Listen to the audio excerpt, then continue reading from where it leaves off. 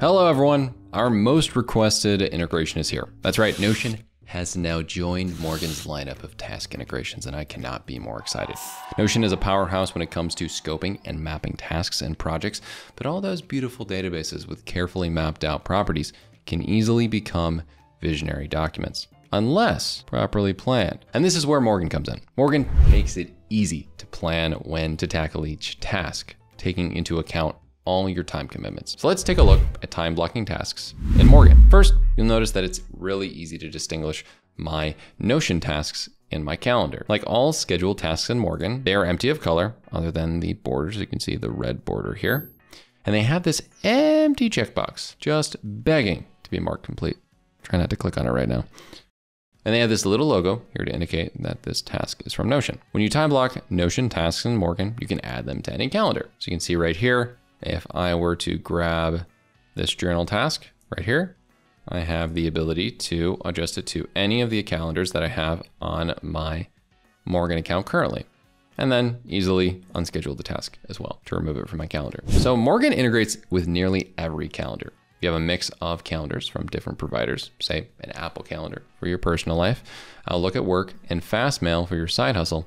You can bring them all together in Morgen. Simply go to the top right here, click Manage Calendars, and you'll notice that when I press this plus icon, we have all of the different calendar providers right here.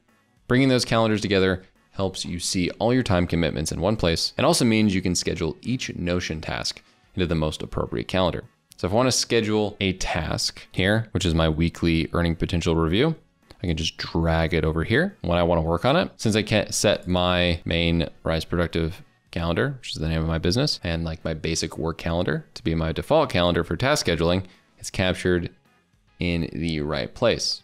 I can easily tell it's in the right place because if you notice that border color, that's the color that I assigned to my work calendar. But since this task here is less work and more for me personally, a little journaling, I want to schedule it in my life calendar so I can drag it onto my calendar at the right time, then open up the task and assign a different calendar. You can see right here. How about growth? We all need a little bit of growth in our life, and journaling definitely helps that for me. So time blocking here isn't just about scheduling a task, but it is even more importantly about protecting the time to focus on the task at hand. Let me show you what I mean. If we go back to that earlier task for weekly earning potential review, and we open it up, we can click to open the widget, and you'll see that it's marked as busy. This is based on my default settings because I like to make sure that the time I'm dedicated to important tasks doesn't get booked over with calls and meetings. Now, if my team member checks to see when I'm available to meet, this time slot appears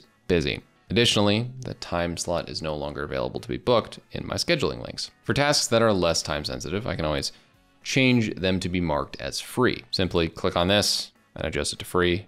Press save on the task. When I drop a task into my calendar, next I can create as many work sections as I need for big tasks. So when I drop a task into my calendar, it will size based on the duration I set in Notion. And I can adjust it as needed by extending or shrinking the size of this calendar block. As you saw earlier, I thought that maybe this amount of time wasn't enough, so I just gave it a little bump in space and time by extending or shrinking the size of that calendar block. Some tasks are going to require more than one block of time. Consider this. Over here, I'm planning a multiple stage sequence for working on turning one of my team members into a manager. So I'll have to copy this out and I can paste it very easily and then make multiple blocks here. This isn't a one and done task, and I know I'm going to need 2 to 3 sessions to get through it. I was able to do that so easily because I clicked Command C, copy it, and then pasted it with Command V. So I could do this as many times as I need. I could paste this out again, Command V one more time, or as many different slots as I need. And if I feel like I want to move it, I can drag those scheduled tasks around if I didn't paste them quite in the right spot. As you can see, I overpasted a little bit there. So I dragged it from here to here. Now let's talk about what happens when a task is marked as complete in Morgen. A couple of really cool things happen. And that's because it's really easy to keep the status of my tasks in sync between Notion and Morgen. As you can see here, I currently have it set up so that I unchecked show scheduled tasks. But by default, when I drag something over here, it still keeps the item on the sidebar. However, it showcases when it is scheduled on the calendar. Now, for example, for this task, what happens when I check this off is that we celebrate. You can see it gives a nice little celebration movement there. And the task will essentially be removed from my task list. As you saw, it just disappeared, which in that view will keep it uncluttered so you can focus on open tasks in this view specifically. In my calendar, this check mark indicates the task is complete. And most excitingly, if I go back to Notion, so I can click on this, it checked it off inside of Notion, which is so cool.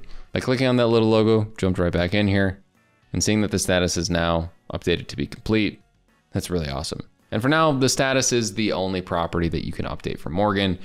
If you want to adjust other details, be it due date or dependencies, you can jump from Morgen directly back to the task in Notion, update the details, and then see those changes reflected inside of Morgen. So if you're ready to turn those beautiful databases into clear action plans, connect Morgen and Notion and see the magic happen. And keep watching for more tips for crushing your tasks using Morgen. With that being said, thanks so much for watching. We appreciate all your support, and we'll see you in the next one.